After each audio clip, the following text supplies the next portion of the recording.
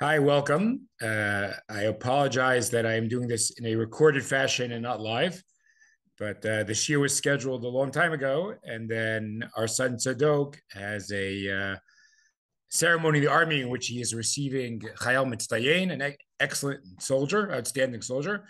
So that is in motivating me to record it first. I'm very excited about today's topic because I think many aspects of the Makkot are discussed. But this question about how dangerous they are, how deadly they are, is not discussed as much. And it actually has implications for many other topics about the Makkot, for their purpose, for how the warnings work, and the like. So let's get down to business and ask the question.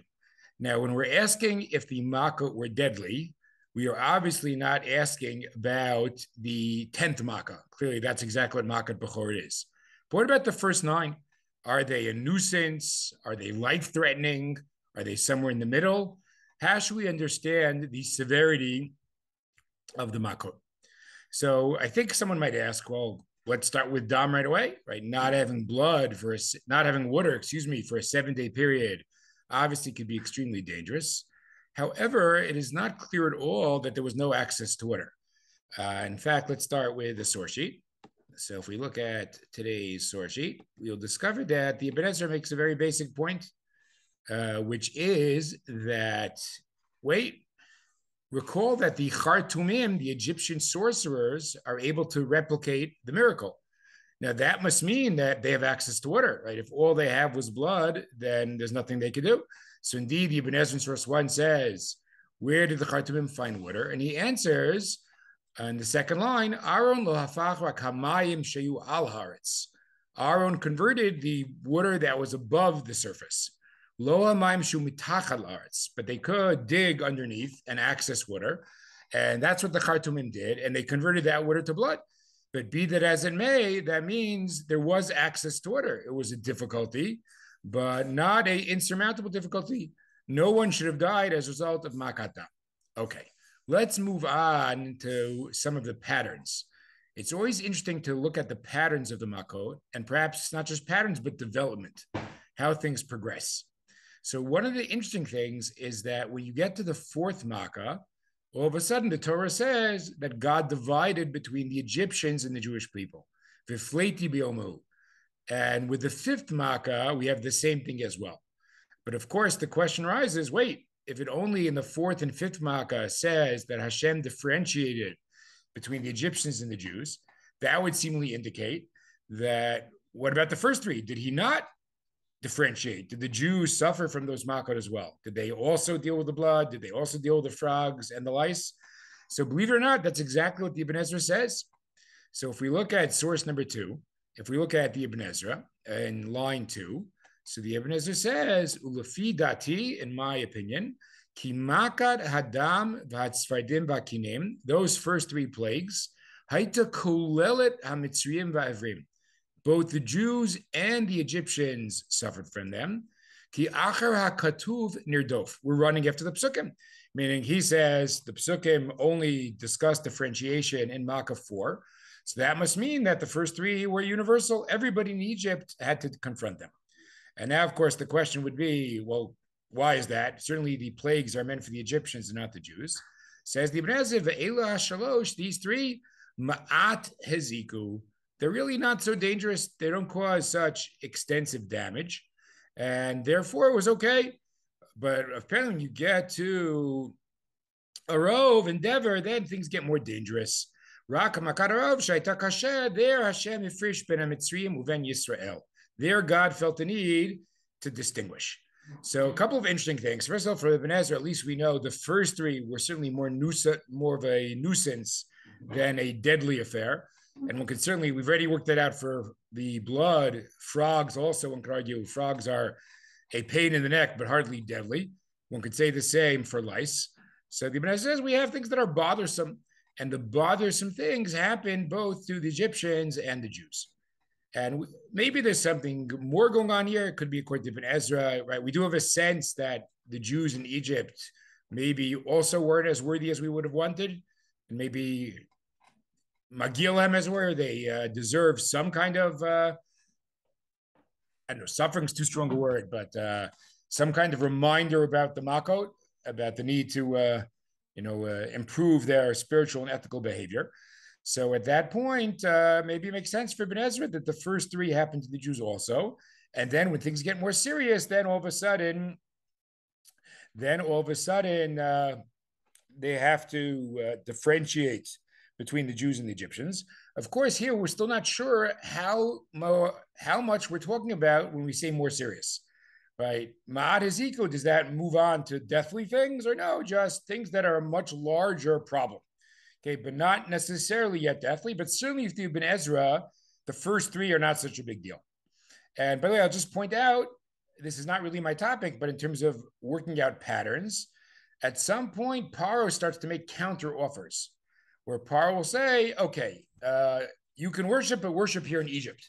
Or you could go, but don't take your children with you, right? Various counter offers as it's developing. And it seems that as the Makkot are developing, Paro feels more and more pressure, right? So we see what's going on. So the first time Paro makes a counter offer is indeed after the fourth Makkah.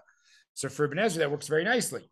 So I'm not going to read it inside, but that's source 3 pretty much, that now that things are getting more difficult, not that things are getting more difficult, but now that Paro sees the hand of God separating between the Jews and the Egyptians, so that could create a certain amount of greater fear and reverence for the Jewish population. And that's why Paro starts to make counteroffers. Okay. I will just point out that that's not the only way to understand what's happening in the first three Makkot. So if we go to source 4, the Rashbam, another of the medieval Pashtanim, so he disagrees with Ibn Ezra. He says, look at source 4, why is God differentiating in Makkah 4? Lefi shachayot ra'ot kalim heim lalechet b'chol hamalchiyot. This is a Makkah of animals that are quite mobile. And they will tend, if they're in one part of the kingdom, they will tend to move to the other part of the kingdom. And therefore, says the Rashbam, on the second line now, Hutzrach lomar lashon habdala v'hafrasha yoter mishar makot. That's why there was a need to discuss separation more than the other makot. V'chein b'dever shel behemot. So now what emerges for Rashbam? It is not that the first three affected the Jews. They did not. But there was no need to point it out, right? Dam just stays stable, it doesn't move, right? I guess you would have to argue that the Kinim stay where they are, and Svardeya, same thing. Again, Rashbam would have to argue that Svardeya somehow is less mobile animal than what's involved in Arov, and therefore there was no need to talk about, or they didn't spread to Goshen or to where the Jews lived. But when you get to Makkot that are much more movable, much more mobile, so then you need to point it out. Okay, so be that as may, if the Rashbam is right, then we don't have Ibn Ezra's point here about the first three. But if we go with Ibn Ezra, then we indeed, once again, guys, to sum up the first section here, for Ibn Ezra, the first three are a minor nuisance, and we don't know how much more serious they get as we go along. Okay, terrific. Let's now go to another issue of patterning. We already discussed when does God say, I'm going to separate between the Jews and the Egyptians. And we've mentioned how Paro starts to make counter offers and compromise suggestions. What about warnings? What kind of pattern do we see in the Makkot between Makkot plagues where God does warn the Egyptians beforehand and where God just instructs Moshe or Aaron or whatever to begin the plague without any kind of warning? So many commentaries notice that Makkot 1 and 2, 4 and 5, 7 and 8 have a hatra, have a warning. And Makkot 3, 6, and 9 do not. Okay, now it's hard to think that that's accidental, right? That's pretty remarkable and pretty consistent pattern. 2 plagues with a warning, 1 without. 2 plagues with a warning, 1 without. And indeed, Rashbam points that out in source 5. So he says, Shnei pamim hayamoshe matret paro. Every time you'd get a double warning, b'shnei makot, right? Makkah 1 and Makkah 2. Uvishlishi lo yamatre. And in the third, he would not. V'chein kol haseder, that's the way it works throughout the Makkot. B'chol shalosh makot eno matre. Okay, so that's the way it works. 2 with a warning and the third without, which of course makes you suspect that maybe the Makkot are really groups of 3. And I'm not going to develop it now because it's a little bit of a side topic for our purposes today. But you'd have to work out, okay, what unifies the first three, what unifies the second three, and what unifies the last three. But let's assume that we can work that out. Many do. And then within each unit, that's the way it works. And this demarcates the units by having two warnings and then the third without a warning, right? You are isolating each set of three Makkot.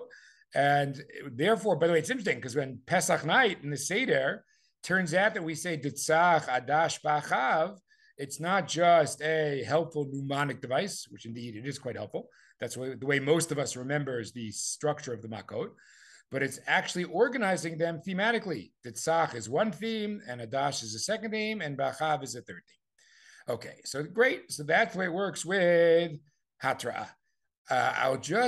We'll see in a second, by the way, what the alternative to this is going to make it relevant to our topic. Okay, but I will point out, we could ask where Makat Bechorot fits in.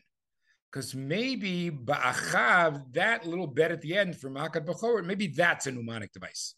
Maybe the reality is it's not that there's a set of three, and a set of four, right? Wouldn't it be more reasonable to think there are three sets of three, two with a warning and the third without? And indeed, Makat Bechorot even literally is set aside, right, in Shmot, right? We go through all 9 Makkot in a row, and then there's in Perek Yud Bet, there's kind of a legal section about the laws of Pesach that precedes Makat Bechorot. So even literally, you have a sense of Makat Bechorot belonging to a different structure. I would also point out Makat Bechorot arguably is alluded to in Perek Dalet, right? In Perek Dalet, right near the difficult story at the inn when Moshe is in danger. So it says, Yomer Elecha, you'll say to Paro, Shlach et bini v'yavduni v'timein l'shalcho, hinei hanochi horeg et bincha b'chorecha. Right? There's a warning about, or not a warning, but there's a mention of the killing of a Bechor. So there again, Makat Bechor is singled out. So I just want to hold it aside for now. We will come back to this. The sense of maybe it's three sets of three and a one. It's really Ditzach, Adash, Ba'ach, Bo. Right? Bechorot is really a separate unit. Okay, we will come back to that thought. But for now, let's go to the alternative. What's the alternative to understanding this pattern of Hatra'ah?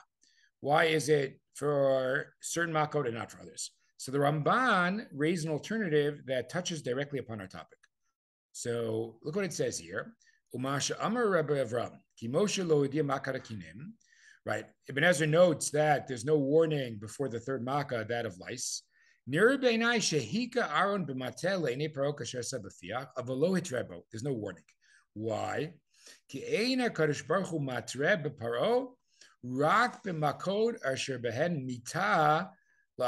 When do you get a warning? When human life is threatened. Now, obviously, for the Ramban, we'll have to work out, does the pattern hold? Because now you're going to have to claim that, let's just do the easy one first.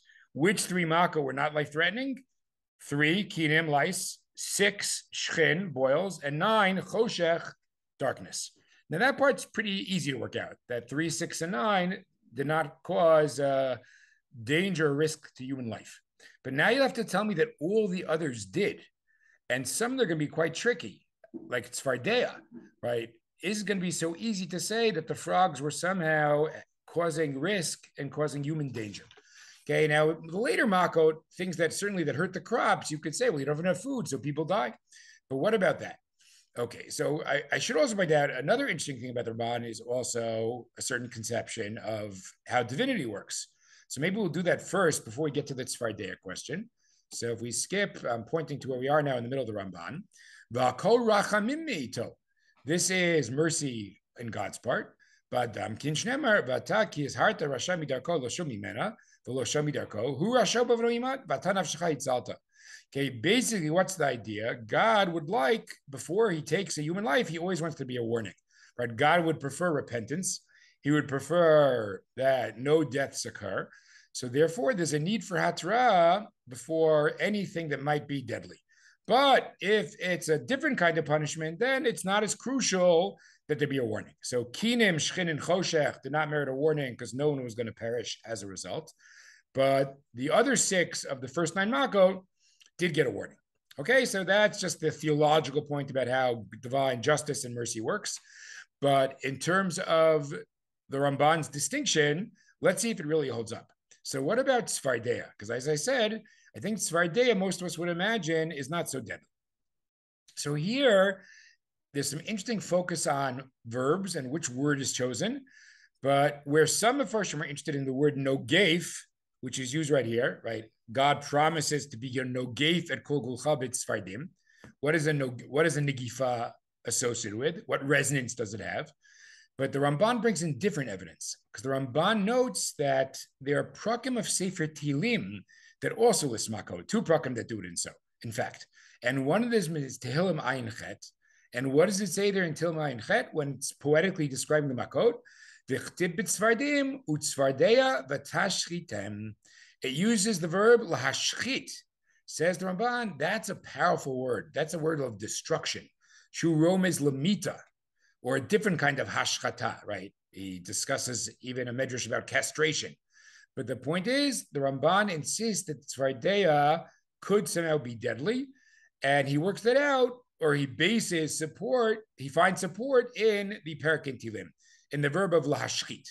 Okay, so we've got the Ramban, and according to Ramban, I think we'd have to answer my question. Actually, a lot of them were deadly, right? So far in terms of, again, notice how we have this intersection of topics, right? Why does it sometimes only talk about the Jews and not the Egyptians, not the Jews, and other times it doesn't? Why is there sometimes a warning and sometimes there's not? And some of this keeps coming back to were the Makkot deadly or not? And here for the Ramban, many of them were. At least 6 Makkot before Makkot Bechot for the Ramban had life-threatening implications. And that's why there was a warning. Okay, let's look a little bit more at this Tzfardeya issue, because we're going to see how all these topics touch upon each other. There's going to be a language issue here and a animal identification issue here. Okay, so let's go to Rashi. Now we noted before the Ramban is building on the verb of lishashchit in Tilim. But what about the verb that's used in Chumash proper, in our account of the second Makkah? Here the verb is nogeif. What does nogeif mean? What kind of wound does a negifa make? So if you look at Rashi in source 8, Rashi says nogeif et kol gulcha makkah v'chein kol lashon magefa eino lashon mita el lashon makkah. Now the Rashi is not addressing our question about the warnings, about the question about the warnings, but he is addressing what Tzfardeya is. And he says, Tzfardeya, if the verb is going to be nogeif, a negifa is something that strikes you but does not kill you. V'chein v'nagfu isha hara enu lashon mita. And Rashi tries to claim that throughout Tanakh, that is what the verb negifa does. There's a famous story where people are fighting and they injure a pregnant woman. And the claim is that, well, the pregnant woman doesn't die, right? Her fetus is aborted. But therefore, the claim is Nagfu, who is the victim of Nagfu? Nagfu Ishahara, and she's still alive at the end. So says Rashi, Nogeif is not a death-inducing kind of endeavor. So if that's true, already we'd work against Ramban. Tzfardeya is not deadly in the slightest. Okay, now let's go to a fascinating Abarbanel. I'm curious if people are familiar with it, because the Abarbanel is both going to disagree on a linguistic plane and disagree about the classic identification of Tzfardim. Okay, now, if one wants to go in greater depth, which again, we don't really have time permitting here, there are other uses of Negifa. Rashi quotes a whole number. It'll be interesting to see who's going to win this battle about what the standard resonance of the verb Nogeif is. But we're going to stick with our current example with Tzfardeya and the example of Nagfu Hishahara. So let us go to the Abarbanel. So what exactly are these tzfardim? So it's pretty accepted that it's those fish-like things or creatures of the water that make the sounds in the swamp, namely frogs. That's what it is. Rabbi Chanano Pirishem Abalechem Hagdolim Shebenilos. Rabbi Chaz, no, it's the big animals in the Nile River. Hanikoim B'lashon Arav Al Timsach. Right, those you now all know how to say crocodile in Arabic. Very exciting. Okay, it's the same word in contemporary Arabic, so you could impress your friends at cocktail parties and say al timsach for Arabic crocodiles. But in any case, notice what he's saying. It's not at all a frog. It is something much bigger and much more ominous. Now who's right? Torah lo hodulo. So most commentaries, they were not with Rabbeinu Hanan on this one. But the Barbanel says, I'm going to go with a maverick position. I am not going to go with the rabbinic commentatorial, consensus that it's frogs. I think it is, in fact, crocodile. And he says the opposite of Rashi, that Nagifa always is something deadly. A Magefa is something that kills, not something that merely injures. Okay, so it's interesting that you have two Mefarshim using the same verb to bring opposite proofs, as it were. Rashi says, if it's Nogeif, obviously it's just injurious, it's not deadly. And here the Barbanel says, well, if it's Nogeif, it's obviously deadly. And then he says, what about Rashi's point? So let's skip to V'lo Tzadko, Divrei Rashi. Shekatav she'enu lashon mita, Rashi's incorrect. Va'edim shvi'alav lo yaspiku, his proofs are not good. Ki nevin agfu isha hara, nigifat hara, mitzadioto hara, himitat yiladeh. Right, there is a death in the story. It's a death of the fetus, right? If you abort the fetus, then some potential human life did not come to fruition. So at that point, even though it says v'nagfu ishara, maybe it's okay with using the verb nogeif, because at the end of the day, right, there is a death, and nagfo always constitutes something deadly. So now for the Barbanel, right, he says, and since frogs don't tend to be particularly deadly, let us assume that that's right there was a crocodile. So here again, we have a split. If we go with the idea that it's frogs, it's a little bit harder to claim that something risky to human life is going on. But if we go with the crocodile, it's much easier. And this might depend a bit on the question of the words, right? How much should we build on the Tehillim Vatashchitem? What is the implication of lahashchit something? How destructive is that? And what is the resonance of nogeif, which we have a debate here between Rashi and the Barbanel. But again, if I am now Ramban or Barbanel, I now readily have deadly Makkah right away in Makkah number 2. Things get precarious pretty early in the game. Okay, before we get to the next issue, I want to go back a little bit to something I alluded to, but we didn't really see inside yet. And we're going to come back to this at the very end of today's year. Okay, the Sforna has a very interesting approach to the Makkot, which could impact greatly on our question. Okay, let us see the Sforna about the warnings. So the Sforna starts out, and it sounds like he's just like the Rashbam, and indeed he is, but then he adds an added element. And I should point out, the Sforno was a big humanist, right? He cared greatly about humanity, about ethical responsibilities, not just to Jews, but to non-Jews as well. This manifests in his commentary in many places. I won't give a list right now, but just be aware. And I think this humanistic tendency of the Sforno is going to come to play here. So let's see what we have in Sforno in source 6. Lo hitre b'paro b'zo. There's no warning in number 3. V'lo b'shchin, not in 6. V'lo b'chosh, not in 9. V'zeh. Now he's going to agree with Rashbam. There's a 2-1 pattern. 2-1, 2-1, 2-1. But look what he says. It's deeper than that. And I suggested this before, that there's 3 sets of 3 and a 1. That Bechor is set off. But maybe the 3 sets of 3 share some commonality. So in a certain sense, it's a 9 and a 1. That's the way to really think about the Makkot. So here we go. How does it work? The first 9 were signs and wonders, right? We have a repeating theme, a recurring theme throughout the Makkot that God says, Laman Teda, right? The Egyptians should get a message from the Makkot. The Jews should get a message from the Makkot. That's what it's all about. So lo total muftim hayuditzach adash ba'ach bilvad. Notice he says ba'ach, not ba'achav. The first 9 Makkot were signs and warnings. That's what they were. They were a message. But what about the 10th? Ki makat b'chora lo hayta la'od v'lo l'mofei. That was not a sign. Aval hayta la'onesh. That is a punishment. So now it's not just that the 10th Makkah is literarily set aside. It's not just that it's not part of the consistent pattern of 3, 3, 3. It has a different purpose altogether. 9 Makkot, let's say, are some kind of message, and the 10th Makkah is actually a punishment. Okay, so let's file that idea away as we proceed here, because it may come back to be relevant. Okay, so now let's go to the next question. Okay, before Barad, there's kind of this unusual phrase where God says, "What am I going to bring upon the Egyptians now? Now again, we're not right here before Makkah 7. I'm going to bring at Kol Magefotai." Somehow it's not just a problem or a plague, it is Kol Magefotai. There's something all encompassing about what's about to happen, some kind of unified, all encompassing punishment. Now, it's not clear at all why that would be true of Barad, right? Again, it seems like, oh, after you say, I'm going to bring it Kol Magefotai, all my plagues, right? You'd think that, okay, the worst Makkah in history is coming. But not obvious that's true about Barad.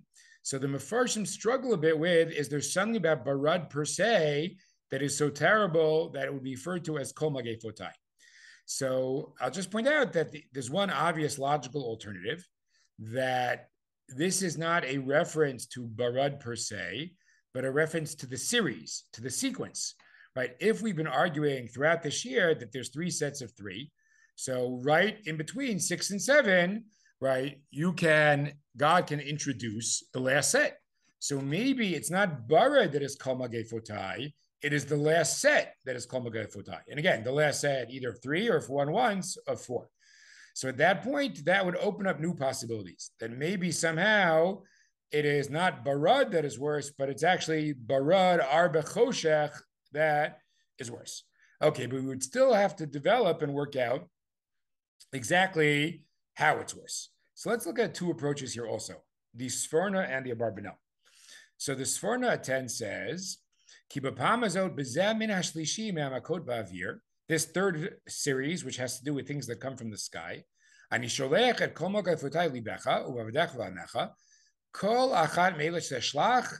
that, I'm in source 10 here on the second line, everything I send, why is it a big deal? Because it leaves a mark. There could be a makkah that once it's gone, and another makkah that has long-term damage. Says Svarna, when we get to the last 3, right, or the last set of 3, it's long-term. I'm not going to go through all the first 6, but obviously one could work this out. One could say, well, when the water's blood, it's bad, but once it's back to water, there's no long-term implications. When frogs are in all your nooks and crannies, it's incredibly irritating. But when the frogs are gone, it's over. But what's true about the last 3? So the Sforna continues, even afterward, targishu behezek nimshach mimena bekilkul atzmachim v'amazot v'choli aguf. Right now, you've been affected, right? Because the vegetation's been affected, and once vegetation is affected, so at that point, it's going to be much harder. But again, notice he doesn't use the word death. We've not seen that, but it leaves an impact, right? You'll have to struggle with much more limited food resources. And then he also says same thing, and that's true about Barad and Arba, right? Barad and Arba decimate the produce. And Kemakara Choshech, Shekilkla Mezig Havir Belisa Fake. He must say that it wasn't only a darkness, like the atmosphere was unhealthy. So he's sure that there was illness after Makar Choshech. So, but notice the Sforna, the word he did not use the entire time, he did not use the word death. But he does say that there's an increase in the long-term impact of the last set of Makkot. So that's why it's called Magefotai. Okay, let us now turn to the Abarbanel, who also thinks we're talking about the set, but does not, we've already seen that he sees death earlier in the game. He sees the Tzfardea as already being deadly. It was deadly crocodiles. So look what he says here. What's happening now? So first of all, he says, Kol Magefotai doesn't make sense. It's just the Barad. So he says in source 11, why would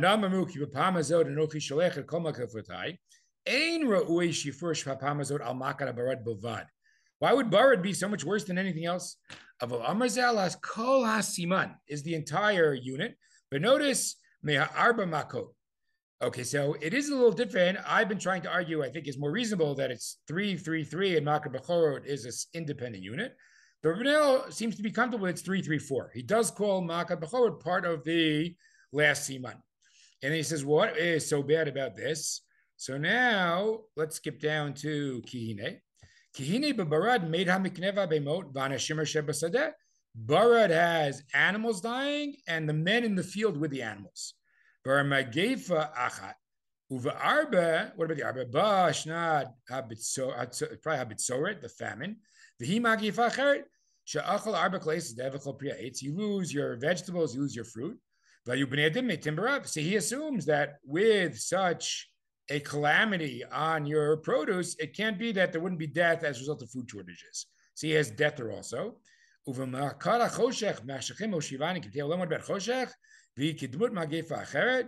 course, Makkot Bechor made Kol Bechor Mitzrayim. Right. So notice for the Sforno, what makes the last unit more difficult? What makes the unit more difficult is the long-term impact, the lingering effect, not necessarily deadly, but lingering effect. Where for the Abarbanel, things are getting more serious, including death. Right? He associates it's arba with death, right? That the arba involves the decimation of the produce, and when you have a limited food supply, people are going to die, and that's the more serious aspects of the Makkot. Of the last unit that's introduced with the phrase called Magei Fotai. Okay, so let's just again stop and pause before we get to the last two parts. Okay, what have we seen here? So we discussed how the issue of differentiating Jews and Egyptians could reflect on the severity of the Makkot. We discussed how the warning to the Egyptians could reflect on the severity of the Makkot. And now we're discussing whether this special introduction to the last unit could reflect on the severity of the Makkot. What is happening when we're told that from 7 and on, it will be a kol magefotai. All my plagues are coming to get the Egyptians. So now, if we are Ramban or Barbanel, there is a lot of death, right? That I think we have to think about the Makkot in harsher terms, right? For the Ramban in particular. What did the Ramban tell us so far? Every time there's hatra, that's because there's a danger to human life. So for the Ramban, that must mean 6 Makkot were deadly before you get to Makkot Bechorot. And the Abarbanel, I'm not sure how much to count, but he certainly has a good deal of deadly items earlier in the game. Remember, the Abarbanel thought that Sfardea was deadly. And now the Abarbanel is telling us that the last series is called Kol Magei Fotai because God ups the ante. And things like Barad and Arba also were a source of human mortality. Okay, terrific. Okay, now let's get to the last two things, and we will see the humanitarian Sforno is going to make his return. Okay, but before the humanitarian Sforno makes his return, let's take a look at Makat Choshech. Okay, now we had this phrase before of lo kamo ish tachtav. Nobody got up. Now, what does that mean? And how would that reflect on how dangerous it was? Like, if you're really stuck in place, right, that's pretty dangerous to not be able to move for 3 days. And maybe that also indicates that this was not just the darkness, but something much more sinister, right? Obviously, just because it's dark, it doesn't freeze you in place necessarily. It doesn't physically restrain you. So maybe we should try to figure out what exactly it means, lo kamo ish mitachtav, and that will reflect on how dangerous choshech is. Okay, so let us look at source 12 versus source 13. Now, most of us in elementary school get a heavy dosage of Rashi and Midrash. Nothing wrong with that. But then we get a little older and discover there are other possibilities out there. So Rashi says, here we go, in source 12, Choshech shel ofel. Okay, what is this darkness?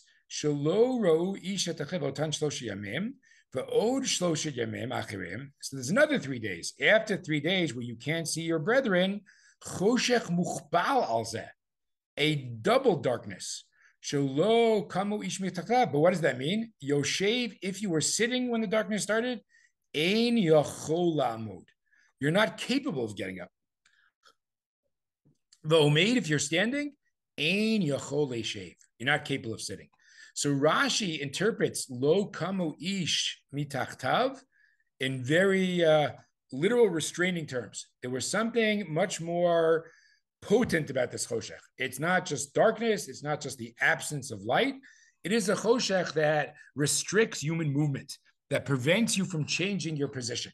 So one could easily view this as a more damaging, a more dangerous kind of choshech. Okay. However, there is another possibility. Okay, when we go to source 13, when we go to the Ibn Ezra, so the Ibn Ezra says, "V'lo kamo ish mitachtav," says the Ibn Ezra, "Mi beito, kamo shavo ish mitachtav." Mitachtav just means, sorry, shvu, kamo shvu ish tachtav. He says, I can prove from other places that mitachtav doesn't mean they didn't move. It means they didn't leave the house. That's what that phrase mitachtav really means. Look at Shmot Tetzayin. But what are they told in Shmot Tetzayin after all? So that is the chapter about the man. And in Perek Tetzayin, Pasuk Chavtet, we have Ru'u ki Hashem natan lechem haShabbat. God gave you Shabbat and he gives you a double portion on Fridays. Shvu ish tachtav al yetzi ish m'kamo b'yom hashvi. Now, clearly, it doesn't mean that in the time of the man, they weren't allowed to move on Shabbat. It means don't go out of your house in search of man because there is no man on Shabbat, right? You're doing the wrong thing if you go searching for man on Shabbat. So here too, now why would they not leave the house? Says Ibn Ezra, ki ana yelchu below or. Where they go without light. So it's not at all, according to Ibn Ezra, that there's something extra about this choshech. There's something more dangerous or more difficult about this restraining darkness. But rather, when there's no light, you don't leave the house. Like, think about the old days before electricity, right? So if it's dark in the streets, you stay at home. That's what we do, right? And therefore, no one left the house. But wouldn't it be a very different kind of choshech if I am in the Rashi camp or if I'm in the Ibn Ezra camp? Right? If I am in the Rashi camp, one could easily argue there's something really dangerous about this choshech. Either one of two ways. Either because not moving for 3 days is dangerous. You can't access your food. You can't access your water. You can't access any medication you might want. Right? So A, it could be dangerous on that level. And B, once we're saying it's a different kind of choshech, so maybe you'll go to what the Barbanel said, that there's a good to be, or Sforno said, that this kind of choshech would have a sickness associated with it. Like it wasn't healthy to be in such an atmosphere. But if this choshech just means that nighttime goes on for a long time, it's like 3 days of nighttime. It's simply that there's no day, there's no sun, it's dark. But at that point, we don't die in the dark, right? You can make it to the fridge, right? It's just that you're not going to leave the house. So then it's easier again to argue that makar choshech is not somehow a deadly endeavor. Okay, great. So notice what's happening here. Again, I argued in the beginning that this question of how deadly they are interfaces and intersects with all kinds of questions about the Makkot. We've now seen that that's true on 2 levels, both in terms of larger patterns and structures about the Makkot, and in terms of how do we understand individual Makkot, right? So we've had, I'll say 3 of the former and 2 of the latter. We've had the question of when does the Torah say the Jews did not suffer? When does God warn the Egyptians? Okay, we had why is the last unit Kol Magefotai? So those are 3 larger questions about the structural development of the Makkot. But now we've also seen how this intersects with, well, what exactly are Tzvardeya, right? Are they frogs? Are they crocodiles? How dangerous are they? And now the second Makkah affected, what exactly was Makar Choshech? Was it this, again, restraining kind of Makkah? Or was it just a lack of light? So individual sources, individual Makkot are also affected. Okay, let us get to the last part now. And maybe I do have a little time. Maybe we'll talk a little bit about the Sforno's humanitarian approach. And really, there are many examples, but I'll just mention 2. Okay, Rabbi Vadia Sforno was an important Italian commentary in the late Middle Ages. And he says the following in a totally different context. Okay, the Sforno insists that the real plan when the Jews entered the land of Israel was not to have any war. There was not supposed to be a single battle, right? Had we been worthy, somehow the non-Jews would have relinquished the land. I guess they would have been in awe of us or in fear of us, whatever the case may be, but no blood would have been spilled, right? That was what was supposed to happen. But because we sinned in Sefer Bamidbar, so the plan shifted. and we had to have a more difficult entry into the land, and that more difficult entry to the land involved military conflict as well. But I think it's not an accident that the Sforno says this. And if I ask what motivated it, so I admit it might be a combination of a literary point and of a humanitarian theological point. What's the literary point? So in Sefer Shmot, when God describes the entry to the land, it doesn't sound like there's a conflict so much, that we just enter the land and everything is smooth. It's only when we get to the account later, when we get to Bamidbar and Dvarim, that all of a sudden it seems like there's going to be war and military conflict in our encounter of the land. And in fact, the Bible critics say that, in classic Bible critic fashion, that the author in Shmot had one conception of how the entry into the land would work. And the later authors had a more military conception of how the entry would work. But the Sforno would say, no, I could work this out in a unified theory of Chumash, that Shmot is describing this ideal that was supposed to happen. We were supposed to not have to have any kind of military conflict in entering the land. And the later Chumashim, unfortunately, reflect the way things actually played out, that due to our backsliding, it became much more difficult and there was military conflict. Okay, one other example. Actually, I'll do maybe two more examples. Okay, if one would look at the Sforno on the Sforno regarding Meleket Kamlim V'Goy Kadosh, right? So you might say right there, right, in Shmot Yutet, here's Matan Torah, here's the Jews' great moment, and we are being described as a kingdom of priests in a holy nation. So this is a pasuk only about Jewish particularism, right? About how great the Jews are. Okay, and here Sforno points out that no, even though it's in Melech Kadosh, you'll be a treasured nation. That it doesn't mean that the other nations are not worthy, right? That he even says that if you'd be a skula and everybody else wouldn't be worthy, so then what's the point of being a skula? It's like, being, the smartest kid in the weakest class, right? It's like, winning, being the best baseball player in, the lowest league, right? That's not so exciting. It's only because God really values all of humanity, right? Chaviv Adam Sheniver B'Tselem, beloved is man that he was created in divine image. That's the universal point. Therefore, when Jews got the singularity of their mission, then you could say Yudem Skula Mikol Hamim.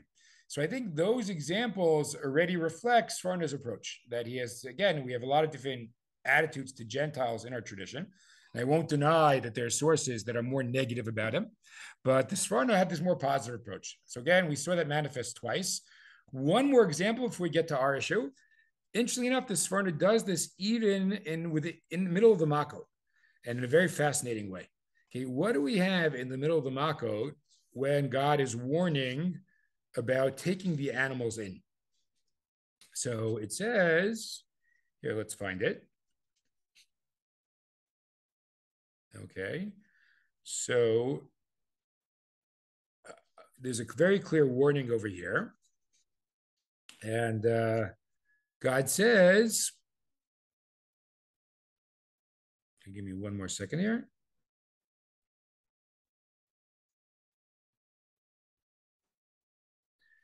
Okay, so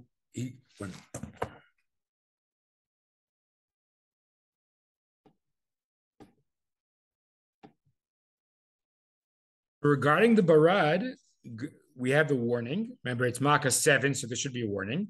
And God says, "V'ata shlacha eizet miknecha v'kol shelcha basadeh min hadam v'habema shemitzeh basadeh v'lo yisav habayta v'yorel mabarad umetu v'ametu."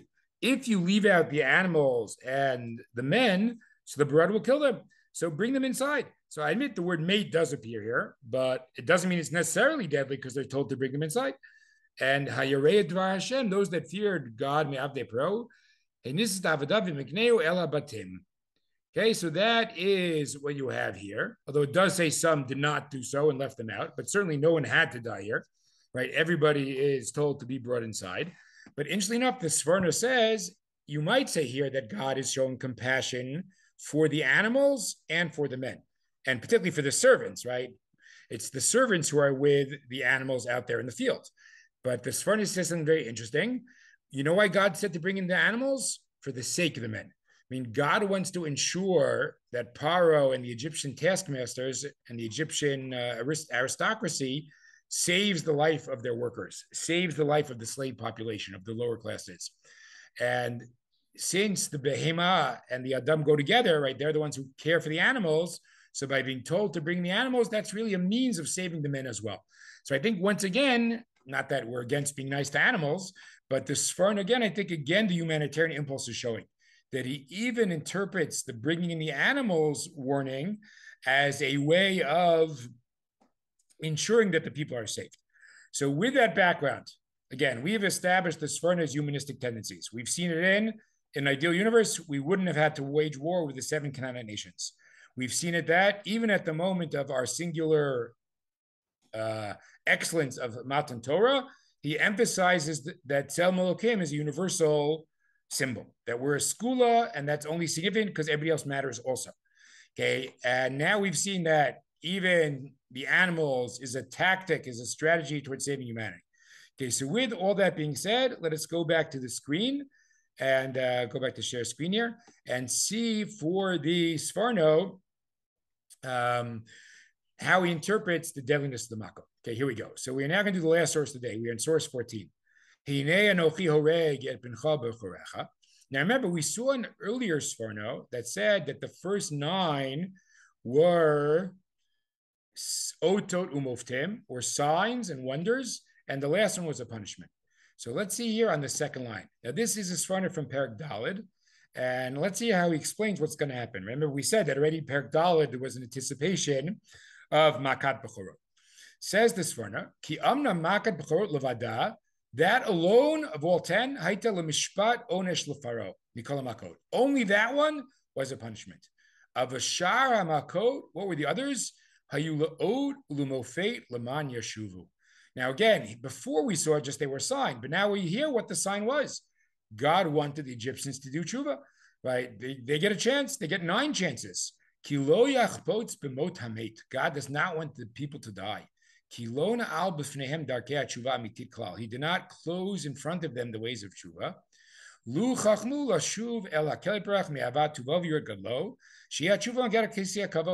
Now again, obviously there are other things we could discuss here. Okay, we could discuss what about hardening Paro's heart? Does hardening Paro's heart work against this idea that God is waiting for tshuva? But I think that can be dealt with, right? There are many different approaches to hardening Paro's heart. One famous approach is that God is restoring his freedom rather than removing his freedom. That given the overwhelming pressure of the Makkot, it's not a free choice to let them go. It's almost like, you keep punching me till I do something. On some level, that's not a choice. But God made Paro stubborn or, hardy enough that he could withstand all the damage of the Makkot and still had freedom. Okay, so let's leave that aside. But clearly, for the Egyptian broader population, the Sforno is saying that the Makkot were a sign and a chance to do tshuva. And now what happens? So he talks about different levels of tshuva. They could have come to appreciate God's greatness, and then they would have done the higher level tshuva. And what happens in that tshuva? He says, "Ka'amram avonot nechshavim lo kizchuyot." Right, tshuva me'av, out of love, can even convert transgressions to merits. Olefachot lashuv kavadim. Maybe they'll do a lower tshuva. Miyirat ma'ash yuchalanish. Repentance out of fear is still a repentance. It might not have the same transformative powers of tshuva out of love, but even that would be a kind of tshuva. So God is waiting for the Egyptians to recognize him on some level and repent. But finally, what happens, even eventually, according to the humanitarian Sforno, of a Makat Bechorot, but Makat v'tfiat Paro v'chelo b'yam, and the drowning in the Yam Suf, then indeed, Hayu Shvatim Elokim, that indeed was justice, that was a punishment, that was retributive justice, L'kayeh midah keneged midah. And obviously it fits very well that the punishment part is midah keneged midah, meaning if one of the worst things, or maybe the worst thing the Egyptians did was to throw Jewish male babies into the Nile, and notice that was a sin that wasn't just Paro, because after Paro commands the Mialdot, it says Vayitzav Paro l'chol amo. So everybody's involved in that. So maybe the poetic justice is that you kill innocent infants by throwing them in a body of water. So you yourself suffer a death in water as well. So admittedly, I won't take it too far. I won't say the Sforno is never in favor of punishments, right? Makkot Bechorot and Kriyat Yamsuf involved punishing the Egyptians, but that was only after a long process of 9 Makkot, which were meant for tshuva. Now, he doesn't say it explicitly, but I think with the Sforno, one might say that none of the 9 were deadly because they were not about punishment. They were about giving the Egyptians a chance. So now, just to sum up the entire process here, I think we have seen how this question really does impact on many other things. It impacts on structure of the Makkot, the sequence of the Makkot.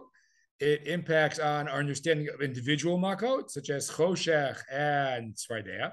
And finally, it influences our thinking about the purpose of the Makkot to the degree that there's a lot of killing earlier in the game. So maybe we're in punishment mode, maybe we're in retributive justice mode much earlier. And to the degree that really the deadliness pretty much waits for Makkot Bechorot, then it's easier to develop Sforno's idea. And I just like to summarize what the classic Rishonim have said. We have Ibn Ezra telling us that the first 3 are just minor nuisances. Okay, not so clear what the Ibn Ezra would say when things get more serious. We have the Ramban, based on the warning pattern, saying that there's 6 deadly ones before the final Makkah. And we have the Barbanel finding a good deal of life-threatening Makkot plagues, okay, way before Makkot Bechorot, right? He says the crocodile of the 2nd plague, and he had burrowed an arbed, destroying the food supply. So for Ramban and Barbanel, there's a lot of death in the air before you get to Makkot Bechorot.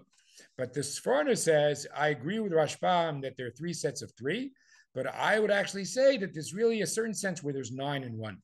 And again, we brought literary evidence for that, right? Makkot Bechorot being singled out in Shmot Daled, Makkot Bechorot being isolated with a break in the action from the other 9 in Shmot Yud Bet. And therefore, I think it's more convincing. And then one can say what this one says, that 9 of them are to get the Egyptians to change their ways, to repent. And finally, everybody runs out of chances at some point. Finally, get to Makkah 10, and that indeed is the punishment, which carries through Kriyat Yamsuf as well. So I think, again, we've seen how a lot of issues interrelate and how this question of whether they're deadly might affect our thinking and could reflect different outlooks on how God is relating to the broader Egyptian population. And those you like me who perhaps have a certain affinity to humanitarianism, who are more drawn to those sources that are more positive about the Gentile world and not as negative. So I think this Sforno really works well for us, right? We've seen it's a larger theme in the Sforno, right? Again, war in Israel and Matan Torah. But here the Sforno, I think, again, really impacts on his reading of the Makkot, that God does not hate the Gentile world. He would like them to also, be part of an ethical and religious mission. And we go through Sefer Shemot, we see different kinds of non-Jews. Sefer Shemot has Amalek, and it also has Yitro, and they're juxtaposed, right? In Perek Yud Zayin, we have Amalek being, as it were, the epitome of evil. And right after that, we have Yitro being a non-Jew who, is incredibly helpful to Moshe and Am Yisrael. So that dialectic is always at work. And the Sforno gives us a nice reading of the Makkot. And it may be for the Sforno, we have 9 troubling Makkot, meant to get people to do tshuva, and only we get to Makkot Bechorot do the Makkot turn deadly. Okay, so this is a recorded shir, so I guess I can't take questions now, but I hope you all enjoyed it. And if anyone would like to, email me with follow-up questions, okay, so my email is, I'll give you the easy one, yitzchakblau2@gmail.com. I would love to hear your feedback about the shir, what you liked, what you didn't like, any comments or questions. And everybody should continue to enjoy learning Torah.